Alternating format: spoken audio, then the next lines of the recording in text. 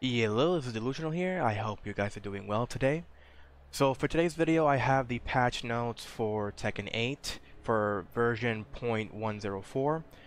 They have essentially done a couple of things to Yoshimitsu that are not exactly big updates for him, but they're decent in the sense that they're somewhat of quality of life changes and so forth. So for one, they're changing the behavior of 1-1 and 1-1 in no sword sense. They're buffing it actually. So what they're doing is that they're increasing the collision detection of the hitbox when using the move in certain situations. So there are circumstances where the move would just whiff for whatever reason. I don't know why it happens in either state, but it does. So they're making it easier so that it doesn't, or should I say more precise, so that it doesn't end up having these moments where you'll just whiff the move. They're doing the same thing with back 2-2, same situation. They're elevating the issue where it will just whiff. They're also fixing the issues with Samurai Cutter at certain situations where you're at range. Let's say you're close to the opponent, and sometimes there will be moments where it will just whiff. Not just with Samurai Cutter, but also with running 3. They're somewhat fixing the hitbox when you're close enough to the target and trying to hit them. But they're not increasing their hit range. They're just changing or elevating the problems that happens when you're close enough to the target and trying to land these moves. They are nerfing one move though. They're nerfing the wall standing, or they call it here wall rising 1-2 down back 2. The third hit of the move would actually hit consistently with some characters or in certain situations as well. So they're nerfing that move. As you see against Brian, it doesn't hit him. So for the next thing, for Dragonfly stance into 4, if this move were to, let's say, land on the opponent, or not really land, but let's say they try to interrupt you, and they attempt to go with a special type of low, like a dig jab, like what Brian just did right there, or any other low specifically, for whatever reason, the low attack will still hit you out of your Dragonfly 4. And they're making it so that it's more accurately, I guess, placed, where if you go for Dragonfly stance to 4, and the status of when you're doing so considers you to be grounded once you're using the move, for whatever reason.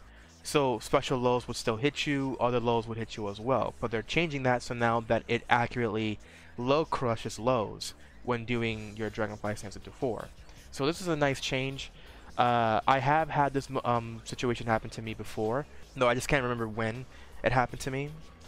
And now that they're fixing that problem, they're making it so that until he hits the ground, then he is considered to be grounded. But while he's still in the air and attacking, he is still in the air, so low attacks won't hit you. For Azucena, another big change to her. They nerfed her running 3-2 again.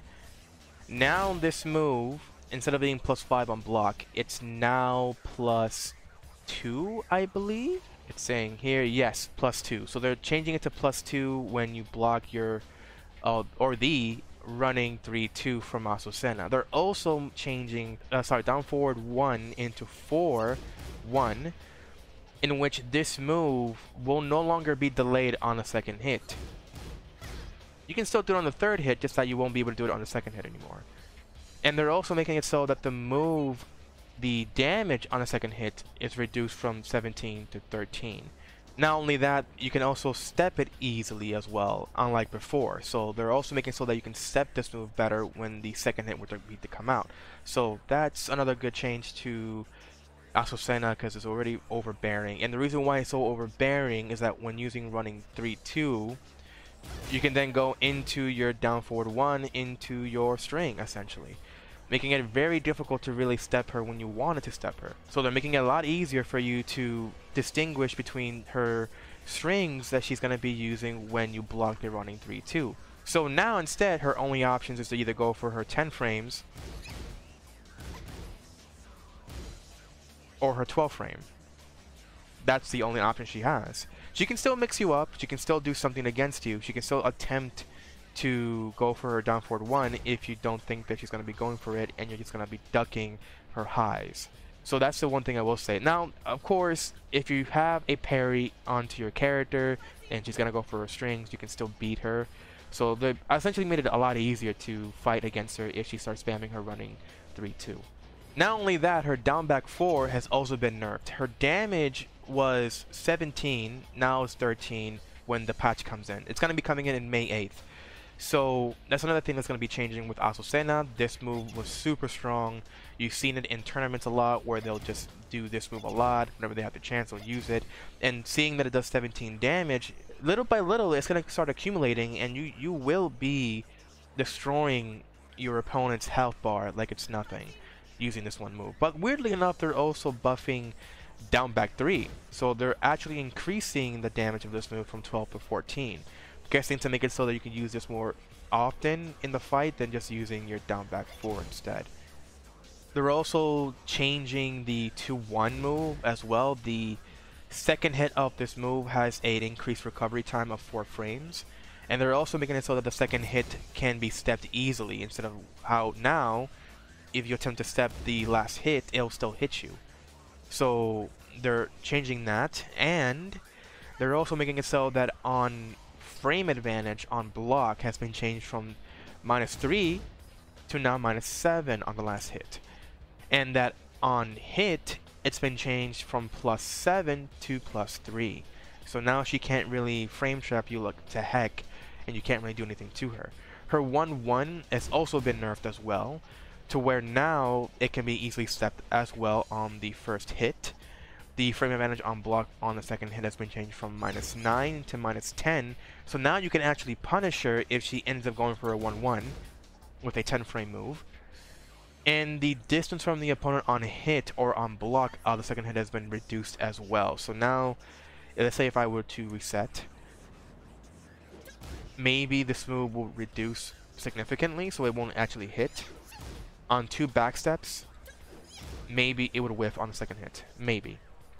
For Dragunov, another big change to him is that they're nerfing a lot of his lows, but they're also semi-buffing his mids and highs. So like down forward 1, they're buffing this move. They're increasing the phenomenon where the opponent could crouch to evade subsequent high attacks after being hit by down forward 1 unnaturally quickly has been corrected.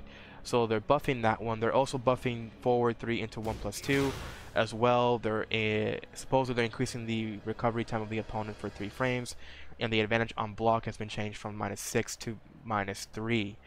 So again, making it so that if, let's say, they block this move, he has more time to either step moves if he wants to. They're nerfing though his down forward 3+4. They're changing the damage from 23 to 19. His down 4 has a weird behavior where if the opponent is facing down in the position, that the reaction on hit has been corrected. I don't know what that looks like. If I were to actually do it now, I see now. So instead of actually switching them from this side, now instead they'll just stay to that side. But it's saying here that it's well, it's not really a nerf, nor a buff. So I'm guessing they're gonna make it so that when you still hit them, they'll still be facing down. I'm guessing that's what it is. Now a big nerf is his hatchet kick.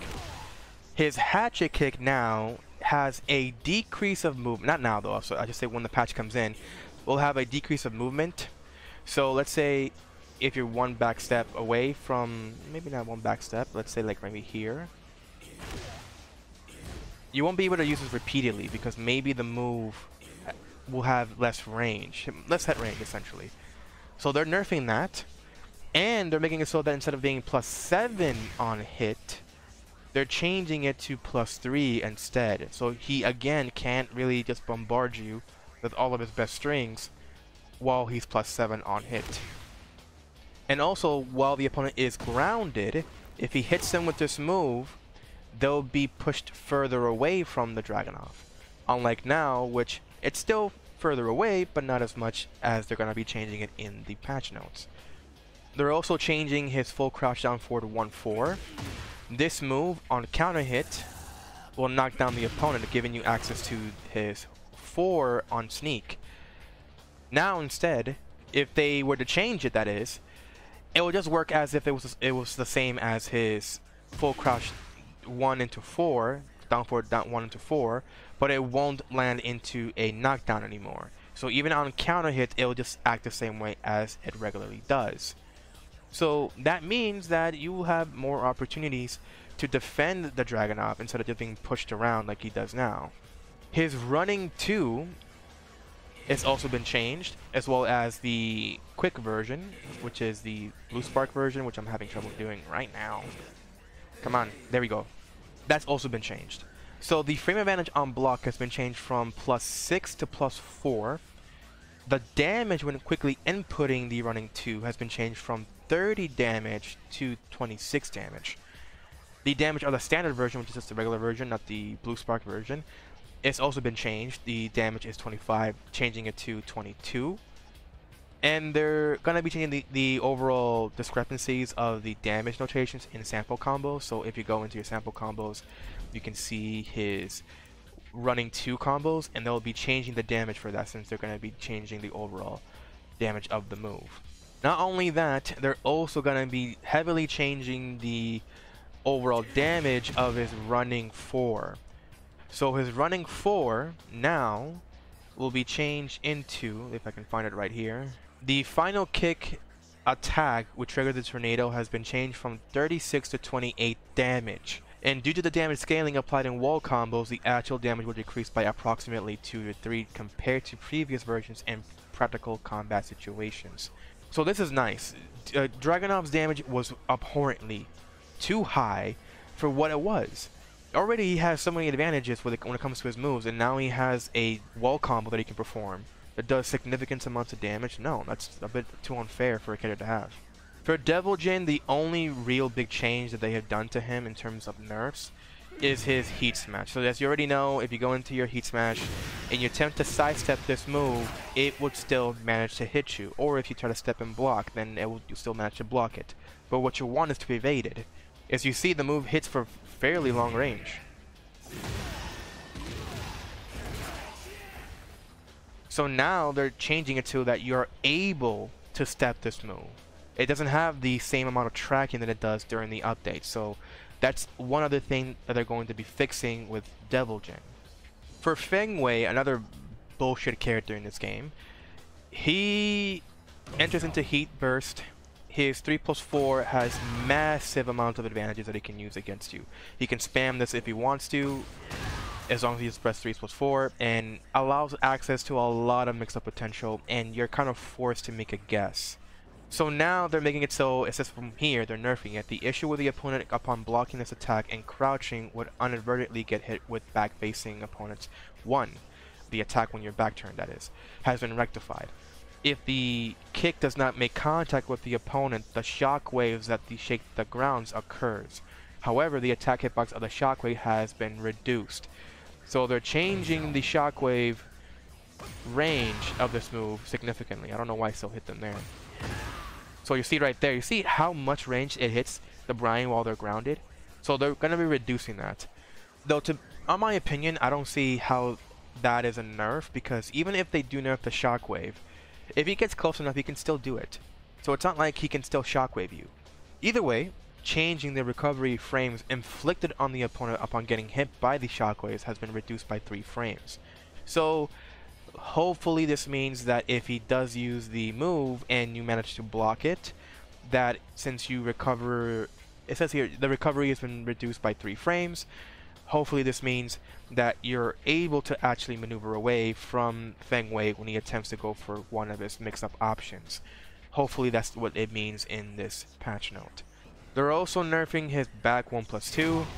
The nerf to this move is that in certain situations when if you block this move, you couldn't really punish him. Because this move is actually -18, was it? Let me actually check. No, -19.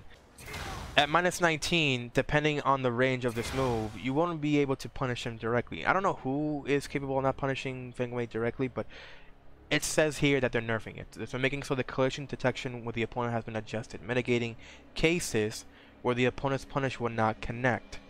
So it could either be that during the range of it, or it could be in circumstances where if you're near the wall and if you block this move, it would weirdly push you away from the wall, so you won't be able to punish Feng Wei.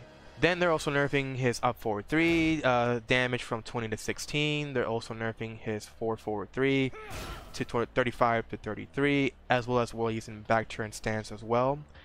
His wall rising 1+2, the input window for punch parry has been changed from 3 to 8 frames to 5 to 8 frames.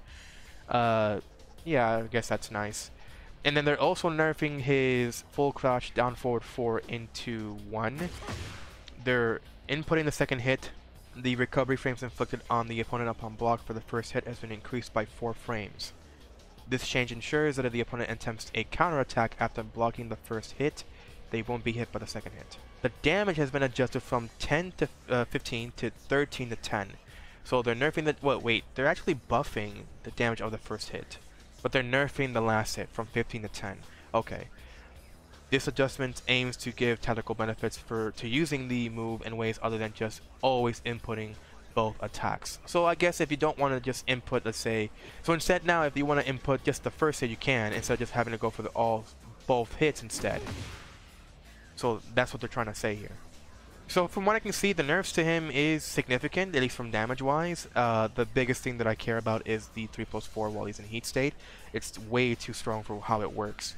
So that's essentially it. There really isn't anything else that's big that's happening in the patch notes. Weirdly enough, they excluded Nina and Victor in the game. June also has received some nerfs as well. Her heat smash, when she attempts to go for her heat smash, the second hit can now be easily stepped. So if you step the first hit, let's say, out the heat smash, the second hit won't just immediately track you. So at least that's what they're saying in the patch notes. I believe I'm saying this correctly. I'm gonna go into it. It says the tracking ability of the second hit has been adjusted to prevent it from tracking opponents who sidestep the first hit. The amount of health recovered on block has been reduced. Instances where the move failed to hit consecutively when done from further away has been elevated. So they're changing that. And of course other moves have been buffed as well for whatever reason, and nerfed as well when it comes to Kazama powers. So instead here they're saying we have revised the health consumption rate, adjusting so that some of the consumed health no longer remains as recoverable health. Additionally, when entering the heat state, we have adjusted so that there is a decreased health consumption only, removing situations where there are absolutely no disadvantages to using Kazama's power. However, the use of Kazama's power will not result in self-KO due to health consumption. So I'm going to assume this means that whenever she uses one of her moves, so moves like this, for example, they use up health. So if they use up health, I'm going to assume that they're going to make it so that she doesn't have as much recoverable health, or they're going to eliminate the chances that she's going to have any sort of recoverable health when using moves like this that have this effect. But I don't think that's the case. I think they're just going to make it so they're going to reduce the amount of recoverable health and other things too alongside June. Okay, now that's actually it. So there are other changes in the patch notes, big changes in fact. Like Leroy has been massively buffed. I feel that he deserved it really. I won't talk about it. I'll just leave the patch notes for you guys if you want to see more about what the patch notes entails. They also buffed Asuka a bit as well in the game, so now she's a little bit more favorable. Zafina has been massively buffed as well several times in her moves as well. And the biggest thing that I really like with this change, and not with just the balance changes with the characters, but also with the overall behaviors or mechanical or system issues with the game. For example, when it comes to the online, they're going to circumvent some of the issues with the frame drops or the frame problems that happen with rollback in the game. So they're going to be doing something about that. I don't know how significant that will be, how the changes will look like once it's live on May 8th. So what I wanted to do was that I posted up onto my channel that if I was going to continue doing the relative foods and challenges with the other characters in the game, or was I going to continue with the overall rankings with Yoshimitsu instead and try to reach Tekken King.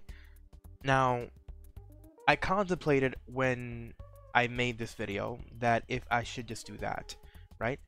And I still want to do the Yoshimitsu, you know, ranking to Tekken King.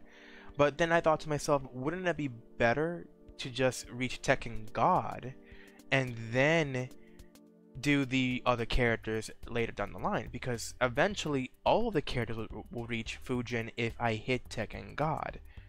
And then instead do another series where I try to reach Tekken King with all the characters in mind. But if I do that, then I will then have to work on reaching Tekken King with the characters that I already hit Fujin with. So I'm not really sure what to do. I'm going to ask a question to my supporters, to my subs, to what they think what I should do next. Because even though I made this post, I don't know if that's where I'm going to be heading to. So instead, I'll just leave it to you guys, and I'll ask this question. Would you prefer to see me hit Tekken King with Yoshimitsu and then continue on with the Road to Fujin challenges with the rest of the cast?